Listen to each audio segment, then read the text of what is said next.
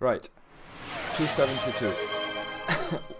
272 will open on the 29th of May, which will end on the 10th of June, which will be the update date on the 10th of June. And we'll start with this update 272. On this update, what we need to know that it will be generally the last flash beta, which, as we've told you during the Cosmonaut, will be around the 20-year celebration, the True Fair and everything like that. Our teams will be very busy with Unity, so this will be the last beta on the Flash client. So we've benefited from this one. We've used this one to anticipate the launching of Unity with its new servers, and that's why for this new update we have done some adjustments on monster family that weren't necessarily the most requested, because the players are usually confronted with problematics around level 200s, but we wanted to go over some family of mobs that are lower level, usually around Temporises, when you have new services in Unity, the very first few hours of play. That's where we found some issues with some mob families, where you have to craft some items, you have to redo these dungeons on repeat in order to be able to craft the items you require. So we have gone back over them and rechecked everything, especially some of them which had which required or were missing a distinct identity, or didn't have mechanics that were straightforward or quite direct. So I'm showing you some of them here in this live. I'm not going to show you all of the modifications that we've done, it would be too much, but as ever, everything will be very well detailed in the changelog with all the modifications that will take place. So we've only put the one on the Quaco, which is one of the most important modifications, should I say, because usually at low level players have mono element builds, and if you come across this boss with the wrong set, you're screwed. Can you tell us, Crocus, about this very briefly? Yeah, so we wanted to retain this resistance aspect of this boss, but we also wanted to look over the mechanic itself, and we wanted to work something around pushback damage. So if you do pushback damage to the Quack, you reduce his resistances, and in order to lower his resistances, you need to kill the other Quacks with him in the fight. So you delock the boss, you have hands-on, you introduce pushback damage to lower levels, which is quite a simple mechanic, but it's a good opportunity to present it, and that was the main direction line for this complete revamp.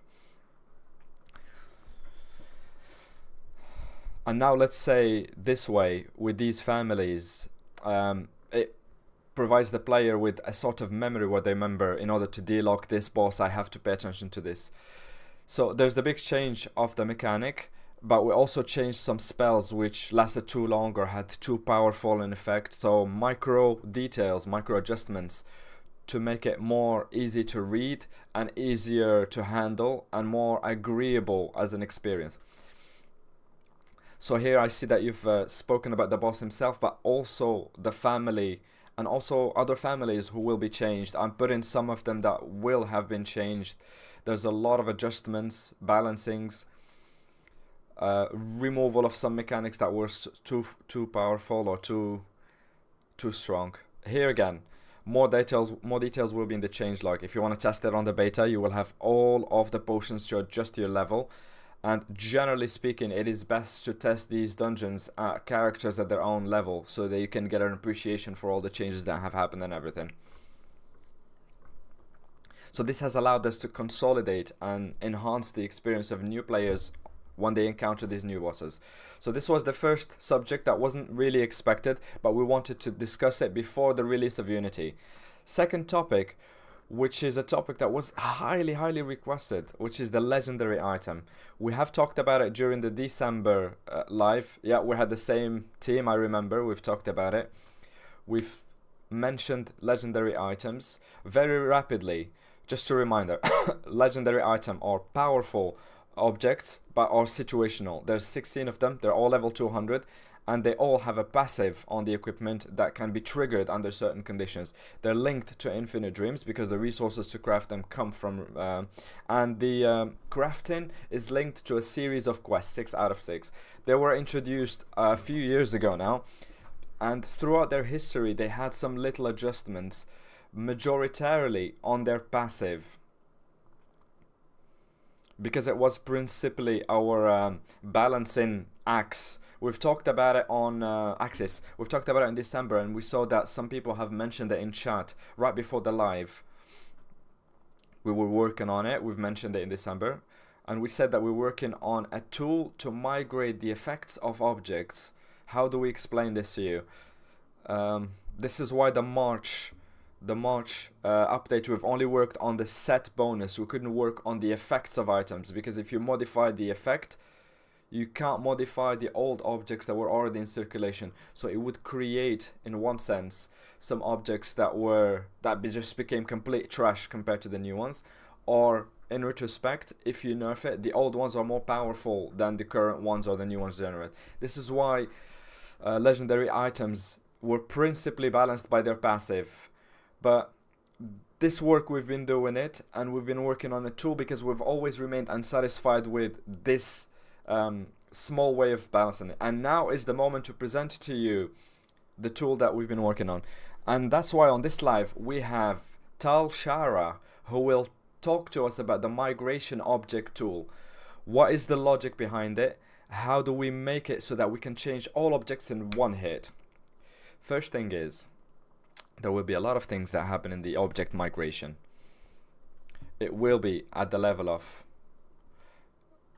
every line of effect, we can perform different actions on it in order to achieve balance.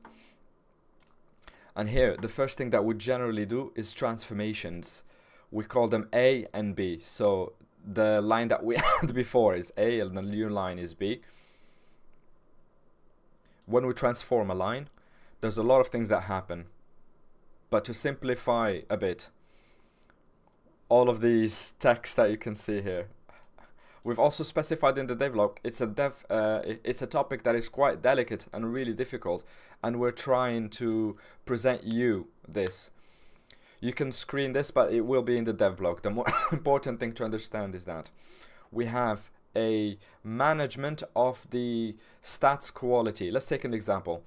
If you take a Jahash, if it becomes agility all of a sudden, as an example, and it goes from 80 power to 100 agility, typically someone who has 80 power will become 100 agility, right? Just to keep the quality. And inversely, if he has the minimum stats on the power, they will have the lowest agility of the new stat. So this is a matter of proportion. It's a proportion of from the old to the new, from the new to the old. And the problem comes up when we have overs, because we can't go over the maximum we can't go over the 101 rule. So if we have overs, we have to remove them so we don't have items that aren't theoretically impossible. So in theory, we've added these rules so that there is no item with stats that can't be had using conventional Smith-Magus methods.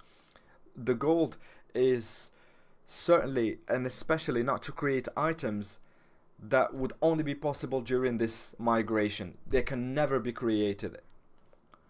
So we can do transformation, we can add new lines, and we can remove lines. These methods are much simpler. So as you understand it, there either be added lines or subtracted lines, less lines or more lines. But on the transformations, after specific niche cases that you will read about on the dev blog to see how it works exactly,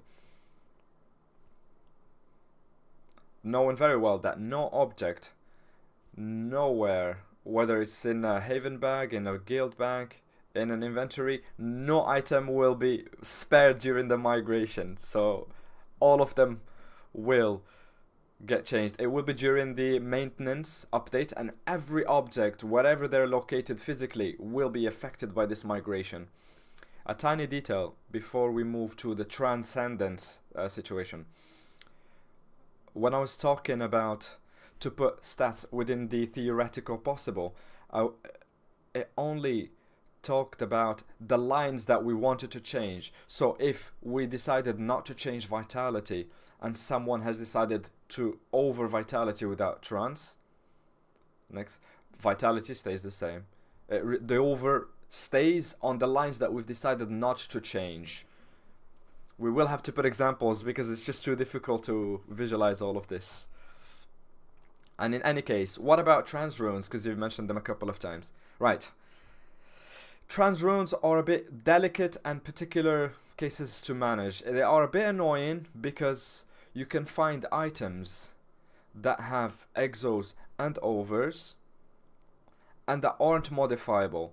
So the only possibility to migrate these items is the transcendence will have to go away. And the fact, oh, that line. So any trans item will go back to being able to be maged. And if the trans had added an over or an exo or an over, so if it's an exo, the exo disappears. If it's an over, it will go back to the maximum theoretical of that line. So exo is gone, it will be mageable, and if you have an over, it goes back to the maximum theoretical. Just the whole idea is to have coherent stats on these items. And remember, with transcendence, you can pass stuff. You can't exo MP and exo trans aside from the beta. So it's not possible to lose an MP exo.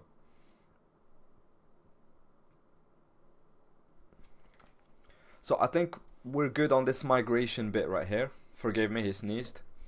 If you have any questions, we will be able to answer them at the end of the live. And we will answer them at the dev block.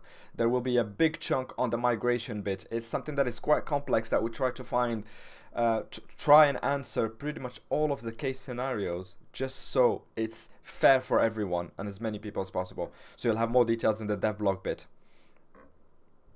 So this migration tool has allowed us to retouch legendary items. So this migration tool, we can use it on absolutely every item. Let's take an example. We have an object, a cosmetic object that we've sold that was linked to the character. We could use this migration tool to modify it. So we can use this tool to modify absolutely everything, all the items, cosmetics.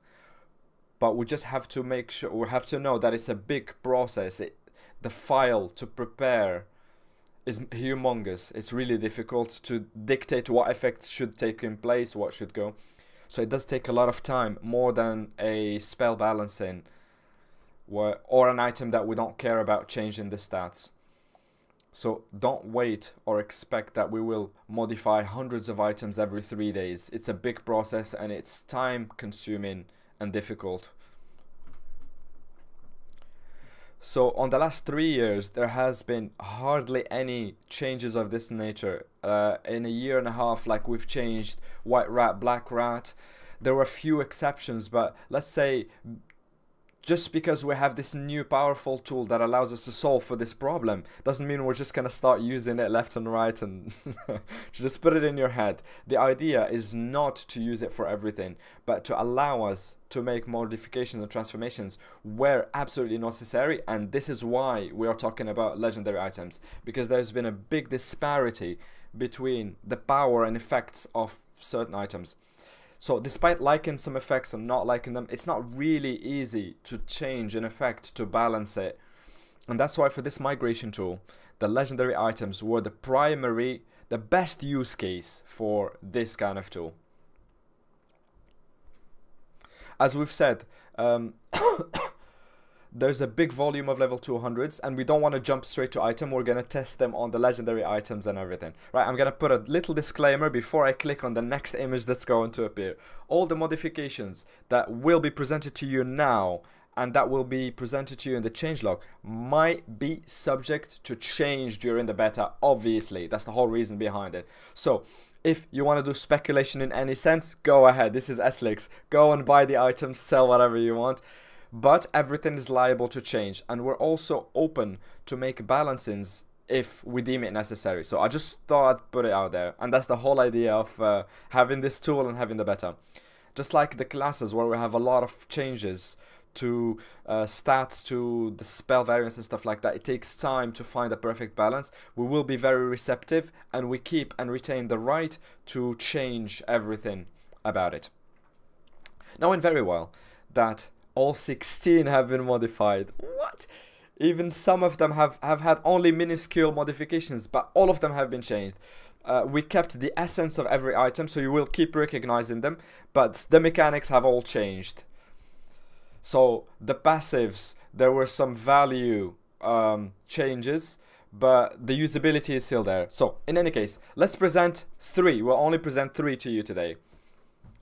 It will allow us to demonstrate what we've been talking about, and it would have been too much to present all 16, so we will present, you will see them all in the changelog, and it will come out during the beta. But today we'll be seeing 3, and you'll see 3 tomorrow. You'll have the devlog. The first one, Dodge Audacity. Right, what were you looking at? On the left side of the column is what you had, and the right is the new version that you will have. So, on this very item, the first one, the initiative malus is going away. It goes into minus AP withdrawal, and we have 3 extra lines.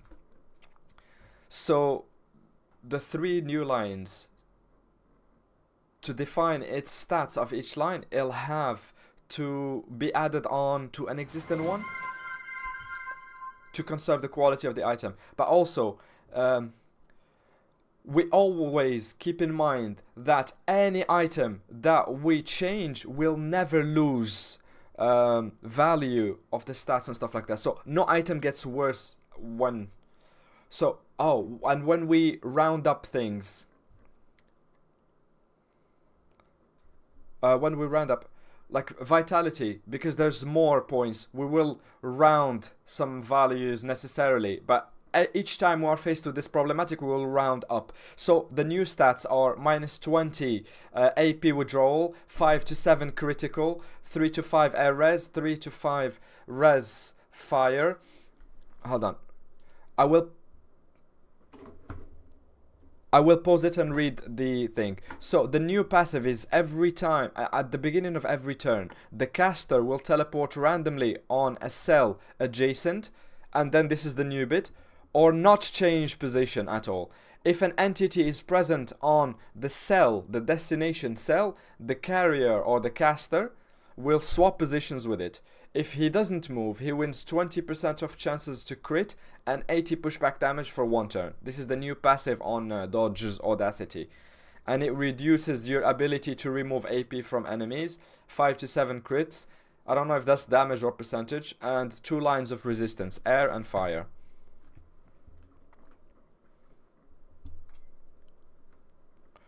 And the idea is to make them... We don't want to make every single legendary item viable in every build. We just enhance them so they're more usable and situational. And we've chosen those 2 lines of res because they're the elements of the dodge, of the thing itself. And we've added the swap effect as well. Which means if there's someone on the cell that you will go and teleport to, if they're there, then you will swap if they're not gravitied or whatever, any state that prevents it from happening. And we've added a crit bonus of 20% if you can't move anywhere.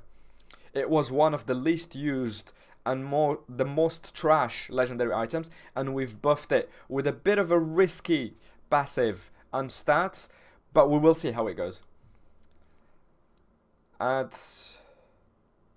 And if the cell is in a wall and you can TP to it, then you also get the bonus.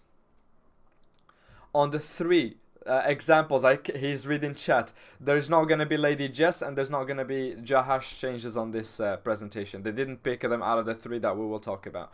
Second one, the 1000 League boots. Okay, so the old stats, 500 initiative, 350 vitality, 40 power. Now the new, we will have a buff on the initiative, slightly less vitality, 20 more power to make it more usable on offensive builds rather than just turn 1 pandas for placement. We want to make it more viable on more offensive builds.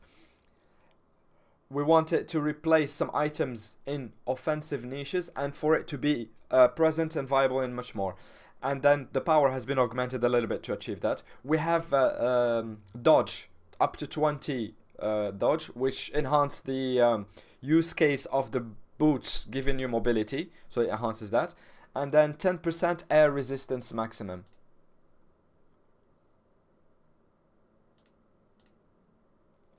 Which makes the item a bit more viable on a tank set or on a proper tank build or offensive build. Yeah. So it will work both in PVM and PvP nowadays if it's all good. And the last example is the Biorad. The passive did not change on the previous one. You still get 2 MP, lose 1 MP. 2 MP, minus 1 MP.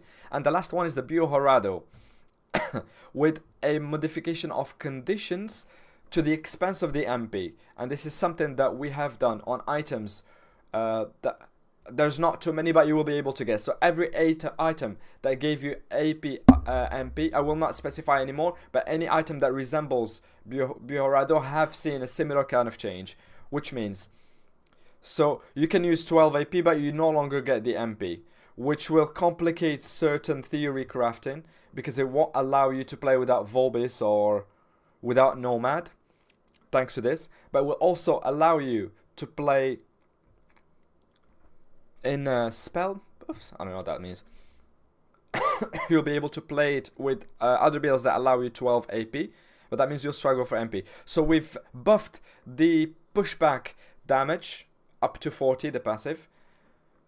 It's an item that required critical hits in order to benefit from its passive, but it didn't give you any crits, so now it will be able to buff that, which is quite nice, decent, and it will give you air resistance because it is an air. We stay on the element of the item in order to buff those in terms of resistance. This is going to be the same for all of them. Speculate if you want.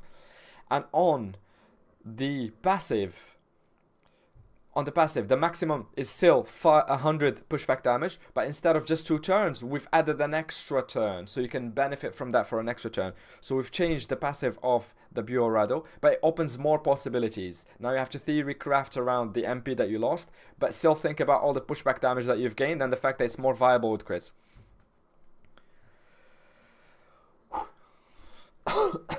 I'm seeing the chat blow up with questions about Jahash and Lady Jess. Shall we talk about it? What do you reckon, guys? Shall we talk about it?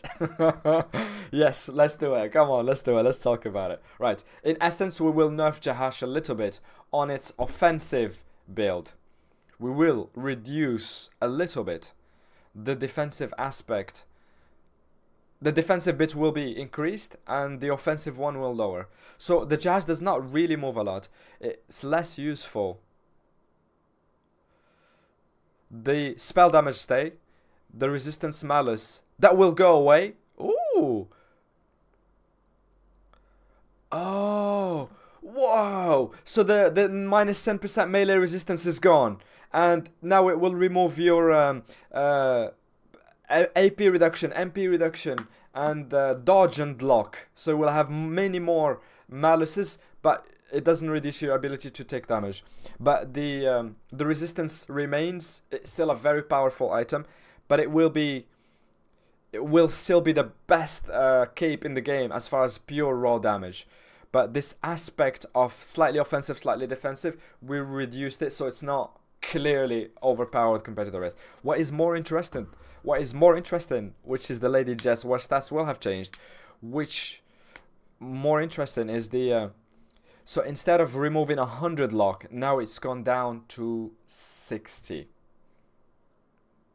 With the dodge, the dodge will decrease. It's no longer, it will reduce your ability to dodge. So mobs will be more likely to dodge you and go away. And it just makes it so that there's not one single item that just completely locks every mob in the game. But most of the level 200 content with Lady Jess was pretty much broken. You could just use it everywhere. So the movement from 100 to 60 makes a big difference. But some aspects will be buffed. So we've nerfed some aspect of these, but we've buffed them in others that we will not tell you about, which will come with some interesting things that we'll let you discover on the dev blog. So there we are. Thank you very much for these 2 last-minute additions for the Lady Jess and Jahash. New legendary item. I've clicked too fast, but we have 2 new legendary items coming in 272. They were very much expected. I think it was the graphists that added files to the game from back when, and they were in the files. People knew they were coming, but we've never had the time to put them together into an item and release them in the game.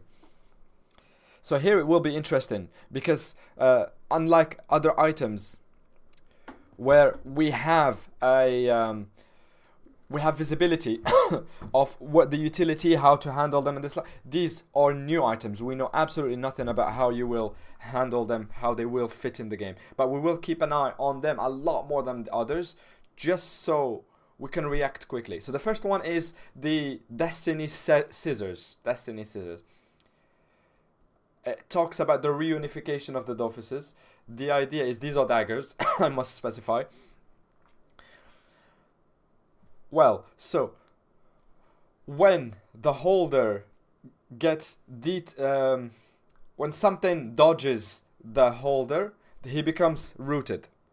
And if he starts his turn at least next to one enemy, he gains 15% weapon damage for 1 turn. So it's up to you to test how you will use them. Tell us what you found, but this is really interesting to bring back weapons back into the game and make them a bit more powerful generally. These are the weapon stats: 350 vitality, 400 initiative, 120 strength, because we didn't have any item that is pure strength. So we filled this niche with this legendary item.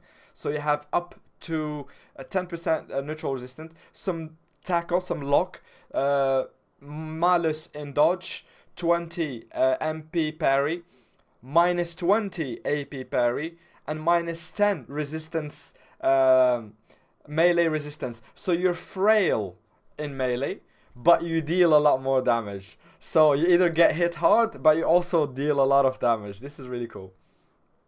It will be up to you to theory craft and see where it works and stuff like that. It's true that for the damage, I haven't mentioned this, it will be 3 AP, no critical hits, and it will be 23 neutral steel. No crits, because we're very wary about neutral damage, because it's a big problem nowadays. In theory crafting, there's usually a hole in neutral. So we've tried to add neutral resistances here, there, wherever we can. We've done that on some sets, and we continue to add neutral resistance to balance out with other resistances which are clearly way ahead than neutral. Well, we don't know yet about the chest S-Lex. I'm literally live translating. I don't know any more than what I'm hearing right now.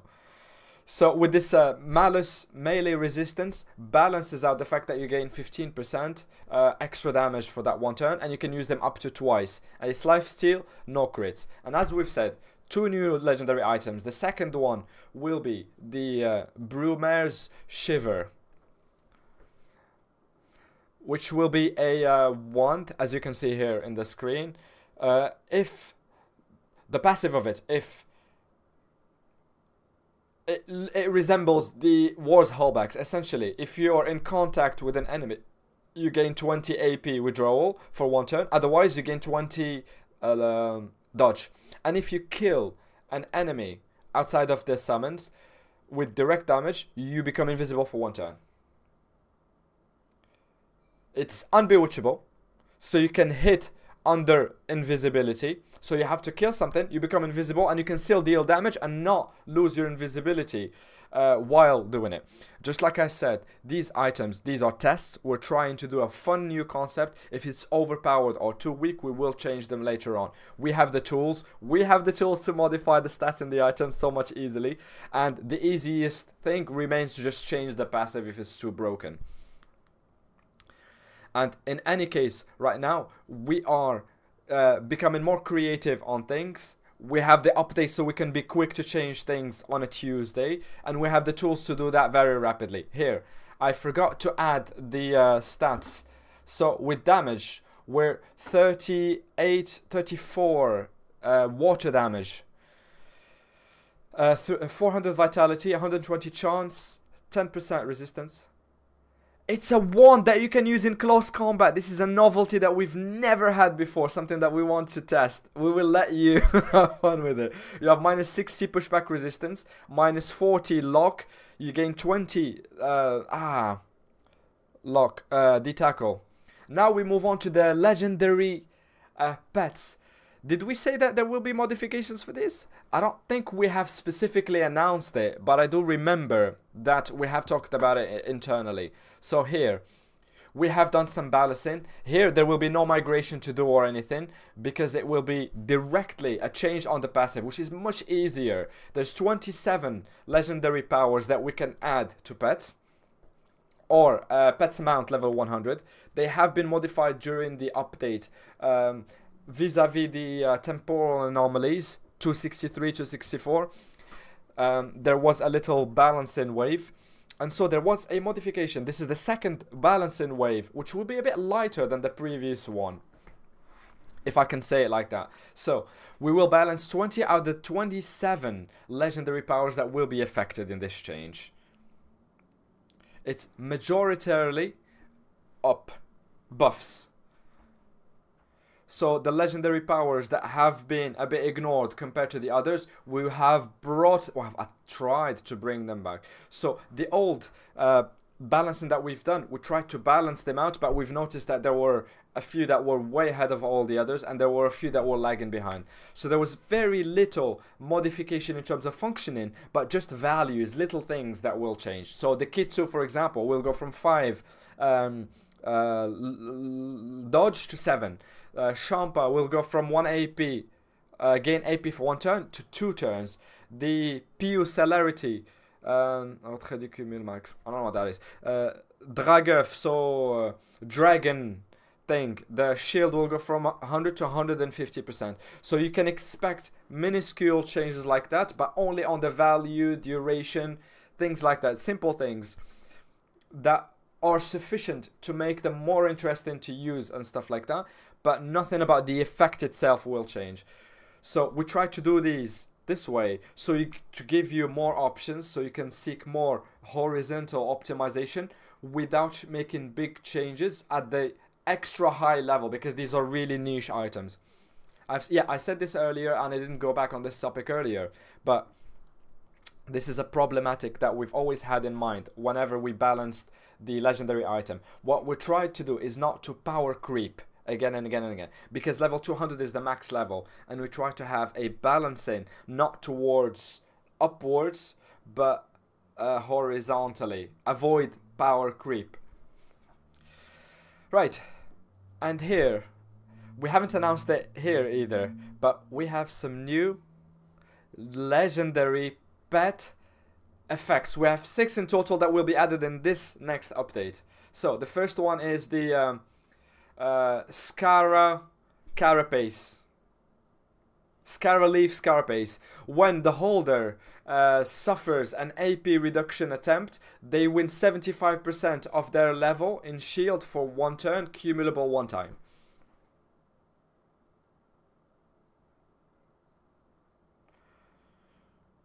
You will be able to watch the stream when it's finished. The VOD will be up. So essentially, whenever somebody attempts to remove we had the MP variant that the pandas used, and we thought we need to add the equivalent for AP reduction. That is quite similar. And this one is representative of a lot more on the logic that we have. It will let you to save MP. See, if you use no MP, the next turn you use 2 MP, and you'll see a lot of these new ones will be added on. They will fall. The new ones will be added like this, so it will be like a cloudy or things like that. You'll find that if you don't use a certain mechanic, stat, or thing that you have, you will win it next turn. So you forego it this turn, and then you use it later on, like range, AP, MP. There were some classes that used only part of the mechanic, but what we thought is to enlarge the portfolio so you can have a wider variety of effects that you want to benefit from on your pet. And also, there's something about we had to rethink, because there's potions that you get the croquette through. So what we've tried to do is to balance. We've added 6 specifically so that every potion of the available ones can have a similar number of effects that you can get from double clicking one. So these are the balances that you can expect for the family of pets. And now we move on to the last bit before we talk about balancing. This is a slide just like we've done during the last update, where we put the biggest modification that are more important than others.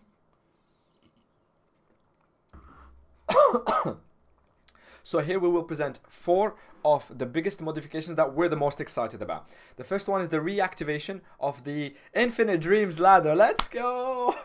It's been 3 lives that we've been talking about this, and this one was the last one that wasn't activated out of all of the other ladders. So we've talked about it before, but the ladders have been redone. We've reactivated them progressively during the March update, and now the achievements, XP, and what was the other one? There was a third one. No, maybe not. So achievements and XP. And in December it was Colosseum. So we've reactivated these 3, and the last one that remained inactive was the 4th one, Dreams. So this rework on the ladder has allowed us to have new integrations of new ladders. Like we were able to do the Shadow Event 1 directly on that. So it allowed us to have a more robust system to just have the ladder ready to go. And we've put it on the Dreams as well. The second one is the reduction of latency in the server. As I've said earlier in the beginning of the live, the objective of this update is to do a latest modifications before Unity comes up, on which there will be a lot of people. And when you say a lot of people playing in the game at once, you have a lot of latency. So for this update, we had done a really big rework. For those of you that read the change logs and the dev blogs, there were some patches that have already been integrated in the game during the last weeks to make some optimizations to reduce the latency. But for this update in particular, there will be many more modifications that will be sensible and sensitive, and this is what we will use the beta. Instead of just releasing it like we've done a handful of times and it went wrong, now we're going to bring them out and test them in the beta and then see how they work. Do you have any word for us on this? Yes, it has been a few months that we are aware that there's some latencies on servers, some more than others. Like Draconeros, for example, we knew that. Yeah, there's a lot of it happening. And also it's a work that we do pretty much every week. There are patches that we pass, some things that aren't very visible. It could be rework of monsters or things like that. It could pretty much come from anywhere. So this is what it is. It's a work on the very long term. But really here in the beta, there's a lot of things that will happen that will give us it's a lot of work, and we're gonna keep an eye on these things. If you see anything unusual, please do not hesitate to tell us about it, so we can profit and benefit from the beta being open to make as many changes as possible and be as exhaustive as possible on all the things that we've added. The tests are not necessarily representative every time, and that's why we need a lot of players to participate, so we can create the environment in which we can see whether the thing we added works or not. Like latency, we need a lot of people to log in. So there's another thing that is quite technical. I don't know if it's going to interest many people, but very often latencies on servers are not due to one functionality in particular. It's not one thing that will slow down the server. It's usually a conglomerate, a group, a concatenation of effects and things that will collaborate and create the latency. So classes have evolved. There's a lot of supplementary effects like Sacri, for example. Nevalon, it's your fault. So necessarily at some point with all these new enhanced effects and all these new additions, when they work at the same time all together, the servers tend to have a hard time keeping up with them. So just because there's too many of them, this is what happens, and it's never one thing that has caused it. And as ever, as we say this, we try and find access of modernization without breaking everything. And knowing very well that here, there's a little paragraph on the dev blog where we will present to you this in a bit more details, and not in too much details, but we'll provide some notions to explain this in further detail for those of you that are interested in latency and how it works and things like that. Here, I want to do a little pause on this live to answer some questions I have seen fling on the chat when we're talking about latency. So some problem of disconnection that are happening right now in the game. These are problems that have happened since 2 weeks that are linked to Dofus and Dofus Retro. We're well aware and we're investigating the topic, and we have we have an idea of what it is that is causing this. We will test it in the beta starting from tomorrow to see if everything works perfectly, and we will hope to correct this as soon as possible. Third point. This one is a modification. I think this will upset a persona. This is the NPC on the Ankama castle. It's principally a modification. We will not hide it. It will be a modification to limit the biggest abuses that have been happening on this NPC. We started digging and we just felt a bit dizzy. There was a lot of shit going on. So there were some golden... When you give him some... When you give him almond and ginger dragon turkeys, he would give you golden parchment, the scrolls, XP. So now, instead of getting those, and that's why the price of them blew up recently. Now, instead of it giving those scrolls, it will be mount potions. So this will align with the alliance changes that happen. So if you have mass certificates, you'll be able to generate your own potions for your breeding to sustain it. And the last thing is the cosmetic access. These are things that won't necessarily be visible. They shouldn't absolutely be visible on your end. But Unity, when it comes, there will be many technical modifications to anticipate all the new features that will happen. So this is necessarily the case of cosmetics, which will be a big thing happening. So there won't be any visible change for you. There'll be a big change internally that is happening. But if you ever see any problem with cosmetics, please let us know, because we've added some Mimisimbics and we've added an NPC with cosmetics and Mimisimbics, so you can test them and see if you find any problem with it without telling you any more details. Following the modifications we've done to facilitate the duty free. So this is it. And now we end on the class modifications. Right, on the classes. It will be on 3 parts. We will talk about the Ekeflip, we'll talk about the Sadi, and 3 other classes that saw modifications. Tell me in the chat which ones you think they have changed.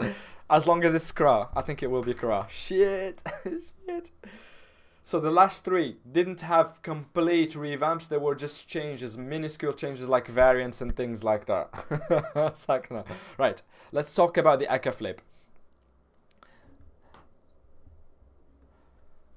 I need to say something before we even get to this. Because we're preparing this release,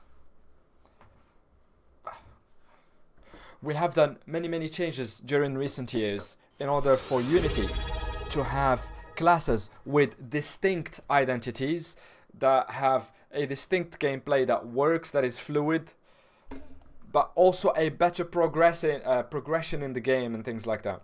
Because if you think about the bosses and dungeons, there will be a fluid obtention of variants and spells to accompany your progression while you're growing. So here there's still a lot more to do at this level, but we know that we are so far ahead. We've progressed a lot at this level at least.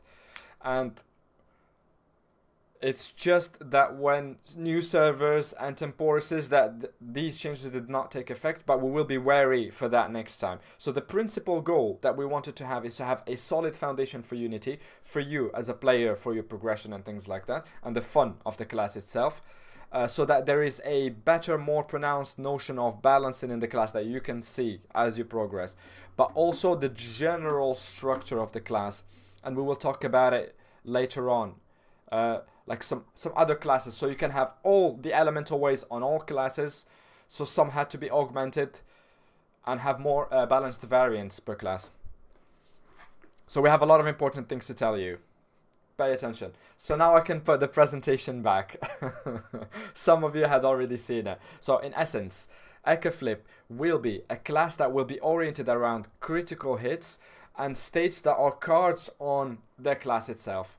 So as we've said, there will always be this system of getting crits when you don't get crits. This is what we've called the Ecaflip's chance. We will conserve and keep.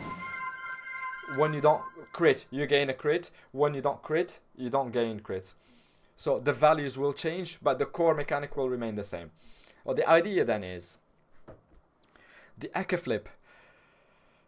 I need to do a little bit of explanation of how we got here, first of all. It is a revamp that was really complex in reality, because the idea of the Ecaflip is this character of gambling, randomness. It's really difficult to conserve this fantasy, this idea, in a tactical game where you don't want to have turns where you do a lot or nothing, where you hit 4,000 or you don't deal any damage. We wanted it to be a bit balanced while keeping that sort of gambling mechanic and chance in a gameplay that is viable, that people can enjoy and actually play as a class generally.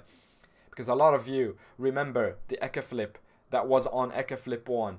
It was really fun, but it wasn't balanced at all.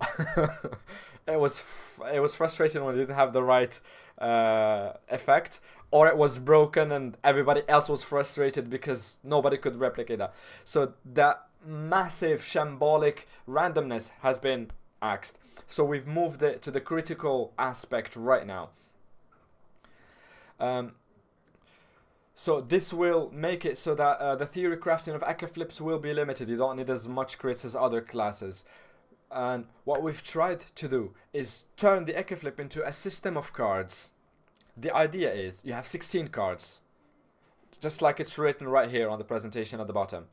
You have 4 spell. You have the heart for the red ones, the strength, or just like a normal card deck. Ooh, alright, okay, so a spell for AP will be a king.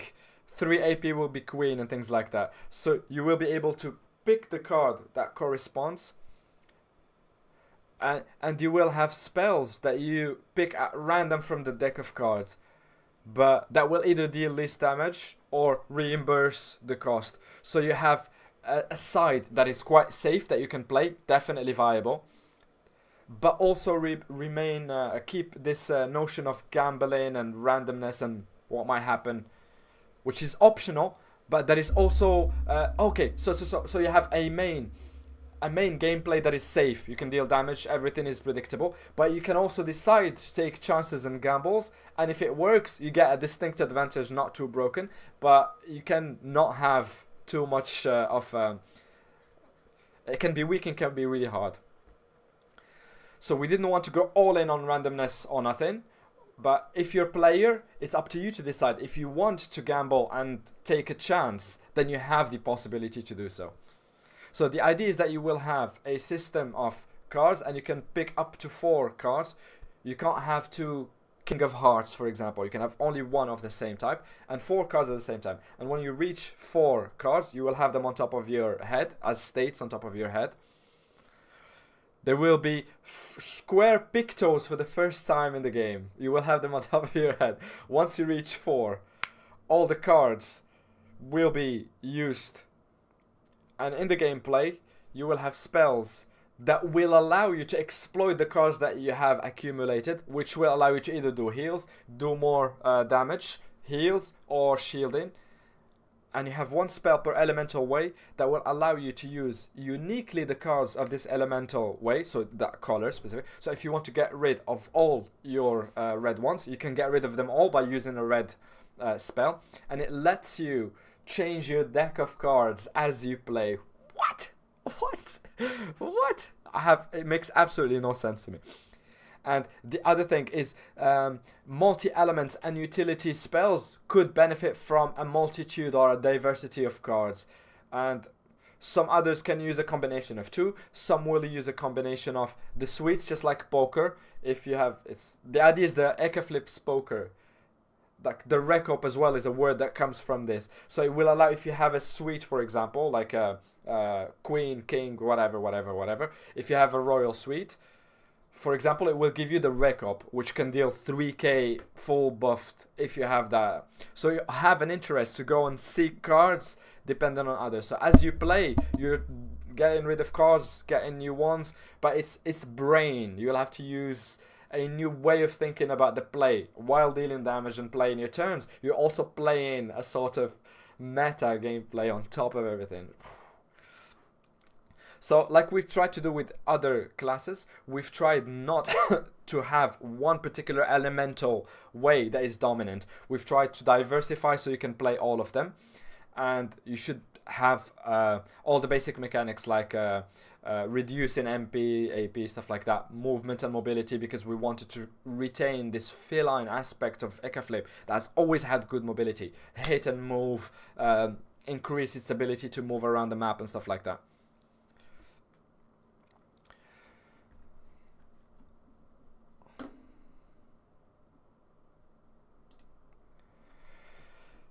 So it will retain the aspect of a gambler, a player that can do pretty much everything, but you can also play a certain one clear way. It's a new dynamic of play that will be frenzy-like. It will be highly interesting. It will not be a 4-star.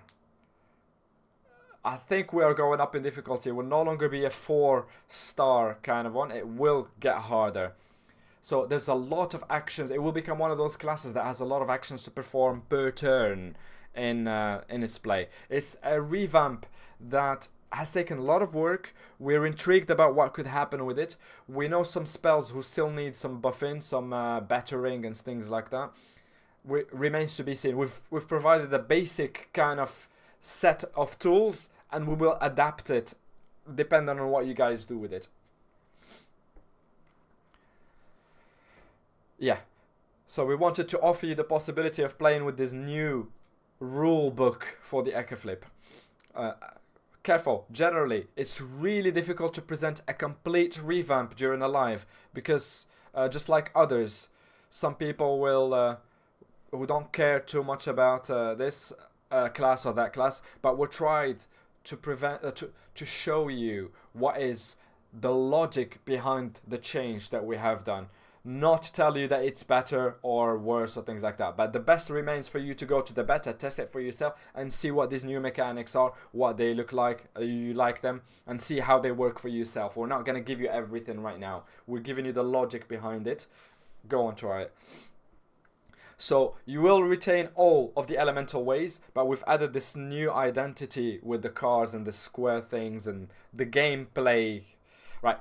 You've summarized everything. It's perfect. Shall we move on to the next one? Right. On the next one, the Sadi was one hell of a revamp. Holy shit. It wasn't easy. It is less mechanical.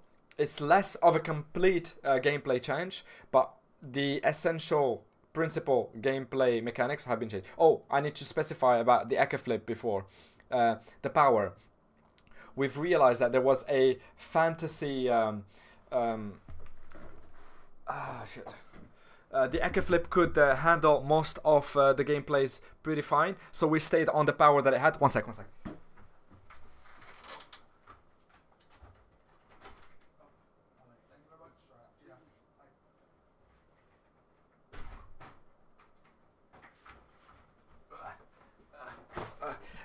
The Sadi's mechanic works pretty well with the dolls, the trees and things like that, but it takes time to be put in place, which makes some modes more powerful than others for the Sadi, unlike the Eka Flip, which require the power and complete change. Right, this is the moment to talk about it. The Sadi, what do we have? There were so many points that we needed to rework on the Sadi itself, whether it be the summons or the different elemental pathways. So the Sadi had many problems. Realistically, on some elemental ways were completely incomplete. They lacked an identity, and that had a bit of random effects and things like that.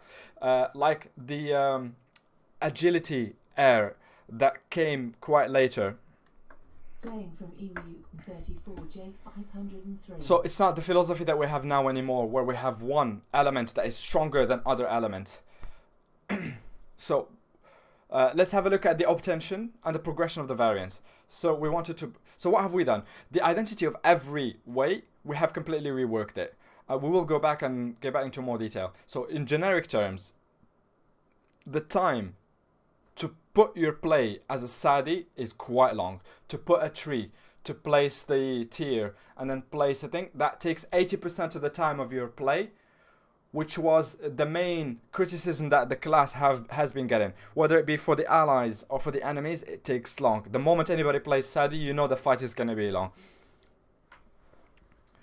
Yeah, so this aspect of the fight being lengthy, whenever you see there were too many things on the field and it took too long to put them in place. So the SADI was quite weak at the beginning of the fight, but at some point when they put their stuff, their play in the game, they have too much power, too much control on the map. Just, it's everywhere once it has. So we've limited the number of summons and trees. Now the maximum you can put in place is 6 trees. Knowing very well that if you put a new tree, it will kill the oldest tree that you have on the map. And about the dolls, you will have one exemplary, one of every type. So this has nerfed it massively, but it will. The dolls have been reinforced as a result. They have more resistances, they have more stats, so they are more focused on their role and more powerful, and they have more interactions between each other, the caster and the dolls themselves. A word on the elements? Yeah, so let's go on the elemental pathways. We tried to retain this transversal identity between the various ones. So we don't want it to be because even if you played one element, you still had to go and play other elements in order to complete your game. So now we tried to keep this multi-element way of play for the SADI, but now if you specialize, you can get a lot more out of it, but you can have a mode of play that plays all of them out together. So there will be one specific elemental way on the MP reduction, which will be the fire one. What? And the strength. So the fire element will be MP reduction, damage that propagates. AP reduction, like I don't know the name of it in French. It's bushfire. So the gameplay will turn around trees as well. The strength will remain focused on too many trees, force of nature, big damage. And I must specify that harassment. Well, while we use the word for MP reduction, don't do that in real life. So the strength remains focused on having too many trees, earthquake, force of nature, big pointy damage. Now the water one will be phased or axed around a lot more interaction with the dolls, heals, shields. The voodoo malediction will be a chance spell now, and I'm not going to tell you anymore. And there will be infections and the air one, the last one, which will be the infection and poisoning. So you can renew your infection, you can scale up your poisons, and a lot more of the agility will be placed around that. But we can already see that it's a lot more nicer to have this repetition. But you can also always play multi-element. And there will also be modifications on the utility spell. Some things will change. But overall, we are on a big up for all the things that were weak. And what was weak, it's the whole that made it strong. But some individual things were quite ass. So we were very receptive to not put too many MP reduction, too much summon spam, too much tree spams. So we're careful about the strength of the SADI. We want it to be strong, but early game, we don't want it to start being weak and then scale up to be undefeated and the most powerful thing on the map. So we want it to be balanced with other stats from the beginning of the game, rather than wait for it to become impressive at the end of the game. Thank you very much for the presentation of this. I hope we didn't take too much time. As we said, there will be a dev blog on the SADI specifically and stuff like that. Before midnight tonight, there will be a devlog that will be released, and you will see everything that we've mentioned today in greater detail. So to finish, there will be other classes, 3 in particular. So here, they're not complete revamps, but there are 3 classes that have been modified: the IOP, the Enutroph, and the Forge Lance. Knowing very well that there's one last modification on the CRA. There was one last modification that we will talk about at the end. Right, on the IOP. Right, as we've said earlier, that we have a logic of putting everything so the IOP, in order to obtain some spells, the progression was not that great, and there weren't as many spells in all of the elemental ways early on. To go straight to the goal, we have oh shit. So this will attenuate and lessen the effect of having to be mono element. So we have 2 utility spell that will become elemental. So blow will become air now, and that you can use every turn, and you can to add reinforce the air way, and gathering will be fire. I don't know what that spell is. That will do. It gathers stuff around a target, and these will do, you can cast it every turn and it deals fire damage. So these 2 utility have buffed 2 elemental ways. They add placement, you can still use them like that, but also damage to enhance some ways. Yes, without necessarily adding too much. And we have made some changes to the conditions of casting some spells. Some value changes, range changes here and there, but it's just to fluidify the gameplay generally, and you will get more details about this on the devlog. Excellent. On the Enutroph, big changes on the Enutroph. We have changed the spells that you apply that trigger damage later on. We had 1 in every element. If you reduce range or AP or MP, they deal an extra line of damage. So these ones, we've changed them. So these are spells. Individually, they deal more damage. They're stronger in and of themselves. The AP cost is higher, and it's really strong in itself. And then it still applies that thing. But we don't have... we have a fixed value of every proc. Every time you trigger the effect, it doesn't scale up anymore. So it's 1 fixed value with a viable spell that you can use, not as a support spell to add an extra line of damage, but one that you can use in itself. And so, if you have 3 triggers, and once they're done, the effect go away, and you have to put the spell again to balance it with the Foggernaut and the Kra and other classes that have similar mechanics. So if you place it and it lasts for 2 turns, and you use 3 triggers, and it has 3 triggers. So if you use all 3 triggers within the first turn, you need to reapply the spell in order to regain the effect. So it makes it more energetic, a better way to use those spells that were completely ignored. And we have 2 new spells that will come. I do not know what the name of these things. So we have so some elements of some spells have changed, like Vivacity. I don't know. Alright. So Vivacity becomes Strength, and Last Recourse becomes Air. And we've added a little effect anti-summon, like unsummoning, that deals more damage on summons, like the name. We've added it on 2 on Obsolescence and another spell. So it will synergize with the mechanic that the Enutroph has of healing itself on its summons. But we've also added another variant, because Last Recourse changes positions. There will be a new spell that you can go back to version 1.17 to find out what it is about. It's a new spell that will be the opposite of the one that removes 100 MP from everything. So, Forge Lance is only the fire pathway that was bothering us. So what was bothering us about this is managing multiple states with shatters on multiple targets.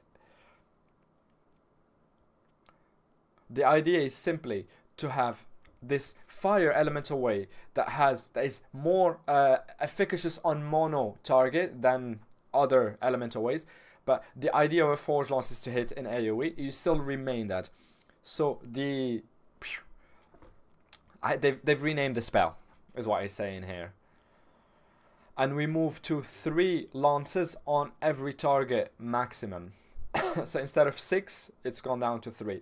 So every target, every spell that puts a lance on targets, some will augment the damage from the lance coming down, some will augment the damage from the effects. It will fluidify and make it more efficacious, and we think it is even better right now. It's really difficult to put it into words and explain to you what is happening, and we recommend always as the best course of outcome to go and test it for yourself so you can see these changes we're trying to explain. And one last word on the Cra, and I've seen some words on the Zelor as well. Yes. Alright, on the Cra, there were some modifications. There's a change on the class that will come in this update, 272. So it's Tyrannical Arrow that will, as I explained to you on the Anutroph spells, there will be a limit, a global limit on the spell. So to limit the abuse, like Tyrannical is quite strong. So the triggers will be split. The 3 will be cumulative. You don't have 3 for intelligence and 3 for agility. So you don't have 14,000 triggers. You have 3 to use however you want, either movement or pushback, PvP or PvM, because that spell was completely broken in both worlds. And for Zelor now, we haven't modified it this update, but normally we will keep you updated where we are with it. The idea is to modify Zelor before the end of the year. Maybe even slightly before Unity or after it released. We're not going to tell you the exact date. We have hesitated at the moment. It was projected to be here. So we had a weird elemental repetition, just like we had on the Anutroph. There will be some changes about that.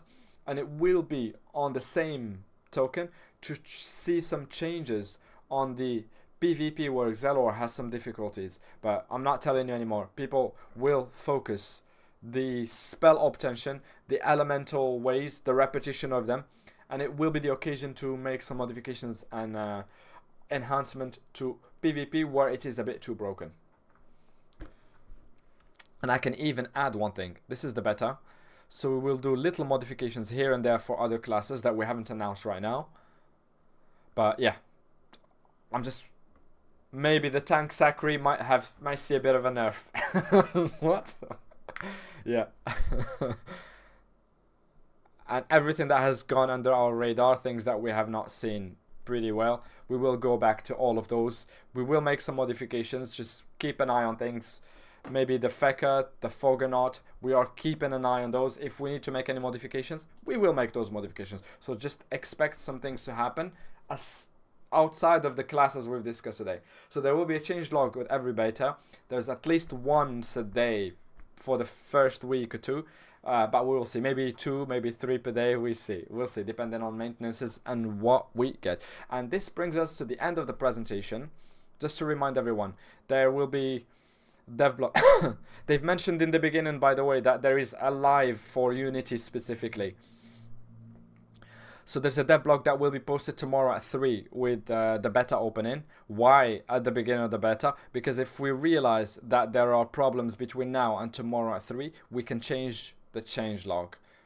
So now we're doing the last test on the beta, which will be published at the same time as the release of the beta. And that is it for the small precisions. And if you don't have anything else to add, I propose we take some question. Do not hesitate. Try not to put mega blocks of questions, and we'll try our best to answer it. Should we do the Q&A as well? Have you modified Infinite Dreams? Nope, we've added nothing. There will be 2 new. They will be added to the Narcas and in themselves there will be the boss modifications will affect the dreams, so we will see them there. So all the boss and the ones that we haven't told you about, they will also be modified in dreams when you're doing them. For the 20-year tournament, we've talked about this before. In the February there will be a tournament for the 20-year celebration. We will go back to you on the topic as soon as we have finalized everything, knowing very well that there was a map event where we've asked you to make maps, and we've picked some of them that will figure in the 20-year tournament. Narkes Leo. So the big ones. Or is it? I don't know. They said Narkes. There were no modifications on the matchmaking and stuff like that on Colosseum. We had little abuses in Colosseum during the last days with... I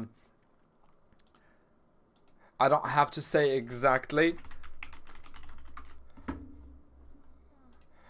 Some people have tried... So, big chests. Big chests. So some people have done some abuses with Colosseum and stuff like that. We have... we will not tell you anymore. We will make some modifications up to the last day of the update, but we will not tell you in exact detail what they've been doing. Do you have any news on the hero function of Wakfu that you're bringing on? You can ask Papino next week when he comes around. Colosseum, too much weight. When you get close to Legendary, yes, it's really hard. It's something that's really hard to balance between finding balanced fights and reduce the abuses that we've spotted in the last. I'm not telling you this to pawn you off, but in all games, highly competitive, when you get to the last stop, it's really, really complicated to find matches. And that's why our rules are more and more lax on the waiting times, but we can't really go down under a certain minimum, otherwise they would be too unbalanced. We have something that is quite satisfying right now. We will continue to try and better it, but we're not making drastic decisions so far. When will the update happen? The 18th of June. To summarize very rapidly, on the 18th of June, we will use the migration tool that will allow us to transform all old items to the new ones. The rules are precise on the dev blog, so if you have any questions or any objects that you don't know what's going to happen with it, all the questions and all the answers should be on the dev blog. If you have any questions, go. If you don't have any questions, put them in here. Legendary items only will be affected in the next update with this new tool. For the alliances, nothing is in the plans for now. We've talked about it from multiple lines. But for this update, there's nothing, no change predicted for the...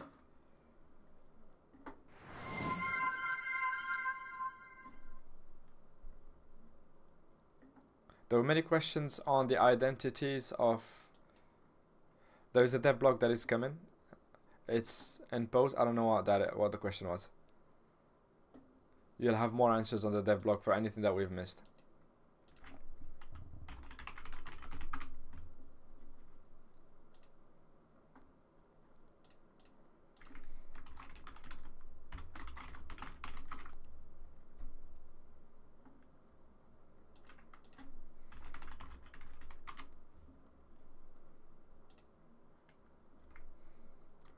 We will do some polls and query whatever the hell they were talking about. Missed that. Right, I think I'm gonna call it a day. They're just staring blankly. Oh, the part about the legendary items, all the details will be on the dev blog. Why did you reduce the number of weapons to 6? We had to land on a number. Why 6?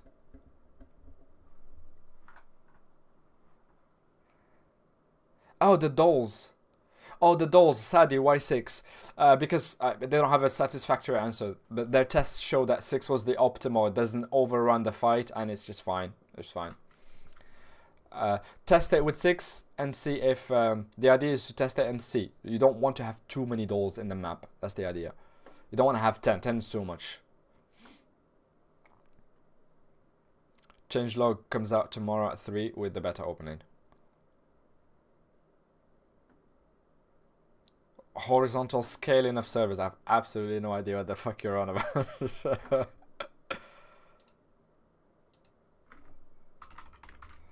Nope, they didn't mention which ones in particular. No change for Ebony.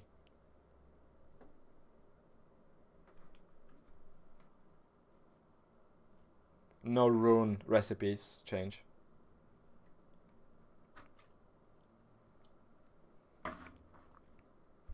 Is there a Unity beta? Yes, it will be this summer. We're nearly in summer. No, nothing on Crocobir Potato. You will be able to see Unity during the Japan Expo in July, where Dofus will have a stand, and you'll be able to pick some cards and scratch them to get some exclusive items. Not exclusive, but before everybody else.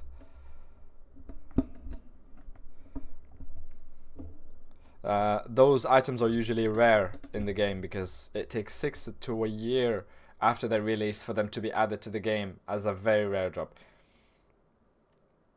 PVM, the Colosseum quotes and ladder will stay on the same ELO standard. This has been brought up.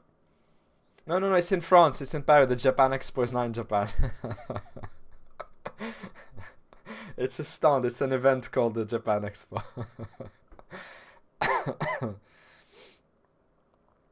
Will there be a shadow hat during the expo? No, but you can go and fight some mobs and drop it. Right, I'm gonna cut it here. Thank you ever so much for watching, everyone. I will turn this into a sort of short summary video when I get the time. I'm not sure when, but I will do my best to try and turn it into a short summary video for those of us who have missed it, so they don't go back and watch. Oh, the existing chests that we have, will they? Oh, if you have chests already, if you don't open them, they will be added to existing chests. Let's go. I don't know exactly which chest there will be on. He's trying to find out which chest they will be on. They are on. This is the answer to your question. Drum roll, everyone. The Destiny 1. It will be in the Fantastic 1. And the Brumer, the Imaginary 1. So purple and orange? Yellow? I don't know. Fantastic and yeah.